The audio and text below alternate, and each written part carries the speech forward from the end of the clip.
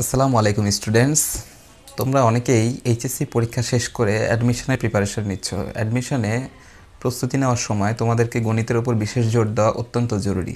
আজকে আমি ভর্তি পরীক্ষায় আসা এরকম কিছু ম্যাথ নিয়ে তোমাদের সামনে আলোচনা করব। চলো শুরু করা যাক।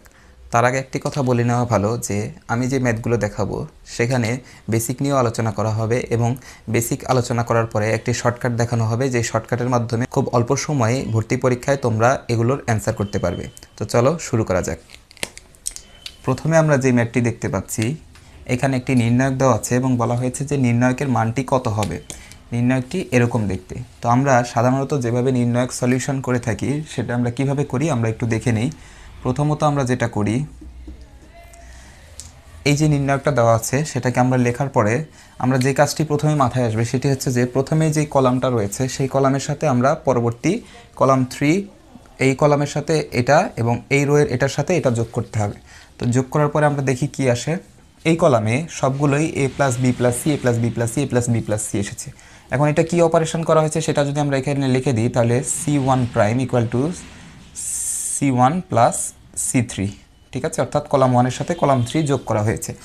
এখন আমরা পরবর্তীতে যে কাজটি করব সেটা হচ্ছে যে a plus B plus C common নিব। কমন নিলে কি আসে, a plus B plus C যদি কমন নেই তাহলে আমরা এখানে আসবে 1 1 1, এখানে আসবে 1 1 1 এবং সর্বশেষ কলামে আসবে হচ্ছে B plus C, C plus এ এবং ফাইনালি এ প্লাস বি। এখন আমরা দেখতে পাচ্ছি যে নির্ণায়কের নিয়ম অনুসারে আমরা জানি যে যদি দুইটি কলাম এরকম একই সেম ভ্যালু চলে আসে তাহলে এই নির্ণায়কটির মান 0 চলে আসে, তার মানে এটির অ্যান্সার হবে 0, তাই তো। কিন্তু এত বড় নিয়ম তো আমরা পরীক্ষার খাতায় করার সময় পাবো না, ঠিক আছে। বিশেষ করে যেগুলো ভর্তি পরীক্ষা হয় সেখানে খুব কম সময় করতে হবে। এটা আমরা বইয়ের নিয়ম অনুযায়ী করে দেখলাম। এখন এটা শর্টকাট কিভাবে করা যায় সেটি আমরা একটু দেখব। এখানে আমরা দেখতে পাচ্ছি যে যেই চলকগুলো রয়েছে এই চলকগুলো একটি ক্রমিক চক্রানুসারে আছে, অর্থাৎ এ এর পর বি এর পরে সি এবং সি এর পর আবার এ আবার বি আবার সি। তো এইভাবে চক্রানুসারে আছে বলে আমরা বলতে পারি যে নির্ণায়কের চলক 3টি চক্রাকারে আছে বলে নির্ণায়কের মান 0, অর্থাৎ যে কোনো নির্ণায়কের যদি চলকগুলো এরকম চক্রাকারে থাকে এ বি সি এবং সি এর পর যথাক্রমে আবার এ বি সি, যেমন এখানে আছে বিসি, বিসি এর পর সি এ, সি এর পর এ প্লাস বি, তো এইভাবে থাকার ফলে আমরা সরাসরি বলে দিতে পারি 0, অর্থাৎ এটির অ্যান্সার হবে 0, ঠিক আছে। তো এখানে আমরা নাম্বার 2তে যে ম্যাথটি দেখতে পাচ্ছি যে এ এর কোন মানের জন্য এই ভেক্টরত্রয় সমতলীয় হবে, অর্থাৎ তো সমতলীয় হবে কিনা সেটা বোঝার জন্য এর যে নিয়মে আমরা ম্যাথটা করি সেটি হচ্ছে যে প্রথমে কি করি, আমরা এই দুটোর ক্রস গুণন করি। ক্রস গুণন করার পরে আমরা দেখি কি পাই। প্রথম দুইটা ভেক্টর যেখানে এ নেই সেখানে ক্রস গুণন করলে আমরা পাবো হচ্ছে আই জে কে। আমরা সবাই ক্রস গুণন পারি আশা করি। 2 1 -1 এবং এখানে থাকবে হচ্ছে 3 -2 4। এখন এটার অ্যান্সার হবে আই 4 -2 মাইনাস জে হবে সূত্রের মাইনাস 8 প্লাস 3 এবং কে হবে -4 -3। এটার রেজাল্ট আসবে আমাদের 2i -11j -7k। এই তিনটি ভেক্টর যদি সমতলী হয় তাহলে এই ভেক্টরটির সাথে তৃতীয় ভেক্টর ডট গুণন করলে ডট গুণফল 0 আসবে, ঠিক আছে। তো ডট গুণফল 0 আসার ফলে আমরা এর যে মানটা পাবো সেটা আমরা বের হয়ে আসবে। তাহলে এখানে ডট গুণ করলে কি আসে, 2 × 1 2 -33 মাইনাস এটা প্লাস হয়ে যাবে মাইনাসে মাইনাসে এবং লাস্টেরটা হবে হচ্ছে -7a = 0। তো এখান থেকে আমরা খুব সহজেই বের করে ফেলতে পারি যে এটার ভ্যালু কত আসবে। তো এ যখন 5 তখন এই তিনটি ভেক্টর সমতলীয় বলা যায়। তো এতক্ষণ আমরা দেখলাম যে বইয়ের নিয়মে আমরা ম্যাথটা করে দেখলাম কিভাবে করা যায়। তো এখন শর্টকাট কিভাবে করা যায় সেটি আমরা দেখব। আমরা শর্টকাট যেভাবে করা যায় কি করব, ঠিক যেরকম আমরা ক্রস গুণন করি সেরকম এখানে আই জে কে না লিখে এখানে লিখবো হচ্ছে 2, এখানে লিখবো হচ্ছে 1, অর্থাৎ চলকগুলো সহগগুলো লিখবো -1 এবং এখানে লিখবো হচ্ছে 3, এখানে লিখবো হচ্ছে -2, এখানে লিখবো হচ্ছে 4 এবং এখানে লিখবো হচ্ছে 1 -3a।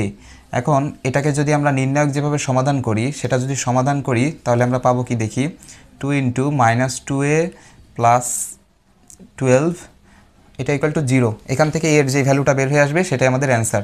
তো এটা করলে আমাদের আসবে হচ্ছে -4a + 24 -3a + 4 এখানে আসবে হচ্ছে +9 -2 = 0। সরি, এটা কিন্তু 0। আচ্ছা, এখন আমরা দেখি এখানে কি আসে। 4a আর 3a হচ্ছে আসবে -7a, আর এখানে আসবে হচ্ছে টোটাল করলে +35। তো +35 এই পাশে গেলে আসবে হচ্ছে -7a = -35, যেখান থেকে আমরা দেখতে পাচ্ছি যে a এর ভ্যালু আসবে হচ্ছে 5, যেটা আমরা কিনা আগেও বড়ভাবে করেছি। তো এটা হচ্ছে আমাদের সেই শর্টকাট টেকনিক, যে টেকনিকের মাধ্যমে খুব সহজেই তিনটা ভেক্টর সমতুল্য কিনা বোঝা যায়। তো বারবারে ক্রস গুণন এবং ডট গুণন না করে খুব সহজেই এই ম্যাথটা করে ফেলা যায় এবং অল্প টাইমের মধ্যে করা যাবে। এখানে আমরা 3 নম্বর যে ম্যাথটি দেখতে পাচ্ছি যে 5x - 7y - 15 = 0 সরলরেখার উপর লম্ব এবং 2, -3 বিন্দুগামী সরলরেখার সমীকরণ হবে। এখানে 4টি অপশন দেওয়া আছে।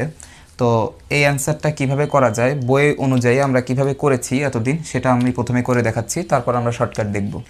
যদি 7x + 5y + k = 0 হয়, অর্থাৎ এই সরলরেখার লম্বরেখার সমীকরণ যদি এটা হয় এবং সেটা যদি 2, -3 বিন্দুগামী হয়, তাহলে কি হবে, x এর জায়গায় 2 বসবে এবং y এর জায়গায় -3 বসবে। তো বসানোর পরে আমরা দেখতে পাই কি আসে, আমরা পাবো হচ্ছে k = 1, অর্থাৎ k এর মান 1 বসালে যে ইকুয়েশনটা আসবে সেটাই হচ্ছে যে এটার ওপর লম্বরেখার সমীকরণ এবং সেই সমীকরণটি 2, -3 বিন্দু দিয়ে যায়। এখন k = যদি 1 হয়, তাহলে আমরা দেখতে পাচ্ছি 7x + 5y + 1 = 0। এটা হচ্ছে আমাদের কারেক্ট অ্যান্সার। এখন এটা শর্টকাট কিভাবে করা যায় আমরা একটু দেখি। এখানে শর্টকাট থেকে বলা যায় যে এই সরলরেখাটির ওপর লম্ব এবং এত বিন্দুগামী, এটি বের করার উপায় হচ্ছে যেখানে আমাদের এখানে যে 4টা অপশন দেওয়া আছে, এই 4টা অপশনের যেটি এই 2, -3 বিন্দু দ্বারা সিদ্ধ হবে, অর্থাৎ সিদ্ধ মানে কি, x এর জায়গায় 2 এবং y এর জায়গায় -3 বসানোর পরে যদি এই পাশে 0 চলে আসে, সেটি আমাদের কারেক্ট অ্যান্সার হবে। তো আমরা চেক করে দেখতে পারি, প্রথমটায় যদি আমরা x এর জায়গায় 2 এবং এই y এর জায়গায় 3 বসাই, তাহলে এটা 0 আসবে না, এটাও আসবে না, এটাও আসবে না, কিন্তু এটা আসবে। আচ্ছা, এখানে বসালে 0 আসবে, সেটি আমি একটু করে দেখাচ্ছি কিভাবে। 7x + 5y + 1 = 0, তাই না? এখানে আমরা হচ্ছে 7 এর জায়গায় বসাবো হচ্ছে 2, 5 এর জায়গায় বসাবো হচ্ছে -3 এবং এখানে বসাবো হচ্ছে 1। তাহলে এখান থেকে আসবে হচ্ছে 14 - 15 + 1 = 0। এখান থেকে আমরা দেখতে পাচ্ছি বোথ সাইডেই 0 আসতেছে, অর্থাৎ বলা যায় যে এটি হচ্ছে সিদ্ধ হবে। তো সিদ্ধ হওয়া মানে হচ্ছে যে এটা আমাদের কারেক্ট অ্যান্সার। ঠিক আছে। আচ্ছা, 4 নম্বরে আমরা একটা প্রশ্ন দেখতে পাচ্ছি, সেটি হচ্ছে যে মূলবিন্দুগামী একটি বৃত্ত ধনাত্মক x অক্ষ হতে 4 একক এবং ধনাত্মক y অক্ষ হতে 2 একক ছেদন কর্তন করলে, যদি কর্তন করে তাহলে বৃত্তটির সমীকরণ কি হবে। এখানে 4টি অপশন দেওয়া আছে, তো 4টি অপশনের যে কোনো একটা হবে।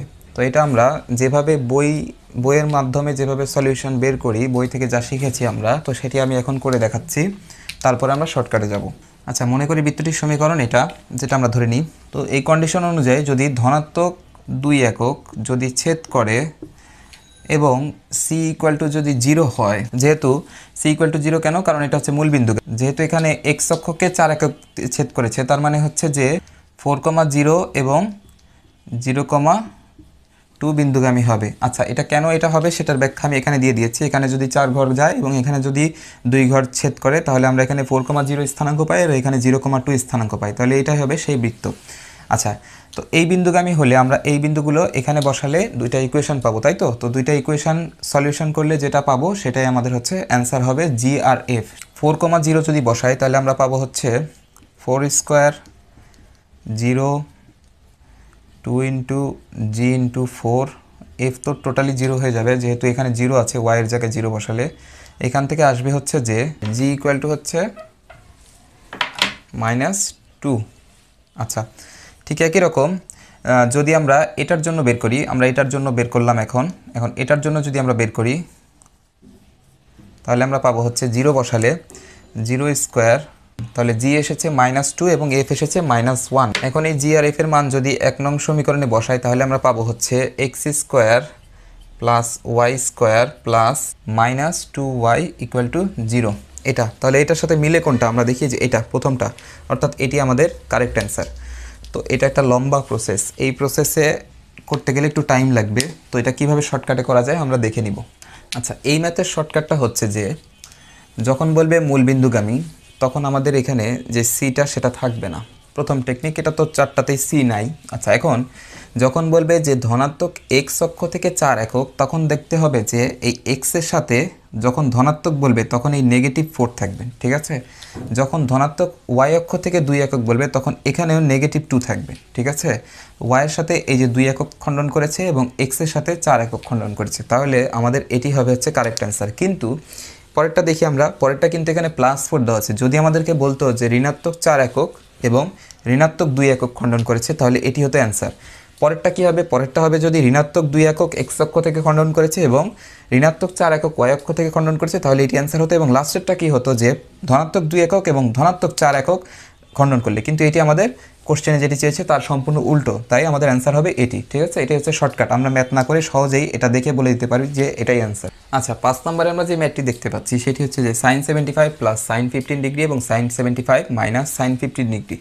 তো এটা আমরা বইয়ে যেভাবে করেছি সেটা আমরা প্রথমে দেখি কিভাবে আমরা সাধারণত করি।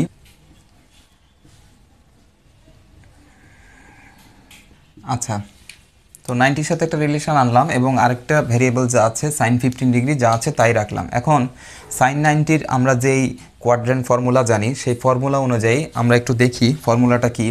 এখানে যদি আমি একটু ডিটেলস ব্যাখ্যা করতে চাই, প্রথমত 90 ডিগ্রি, তো আমরা জানি 0 ডিগ্রি থেকে যদি আমরা 90 ডিগ্রি আসি তাহলে এই পজিশনটায় আসবে। 90 ডিগ্রি থেকে আমরা বলেছি একটু মাইনাস দিকে যাব, অর্থাৎ মাইনাস যদি যাই এদিকে আসলে আমরা জানি যে ট্রাইগোনোমেট্রিক অ্যাঙ্গেল যখন যাব তখন সেটা অ্যান্টি ক্লকওয়াইজ ঘুরে, তো আমরা একটু পজিটিভ ক্লকওয়াইজ দিকে গেলে তখন এদিকে আসবে।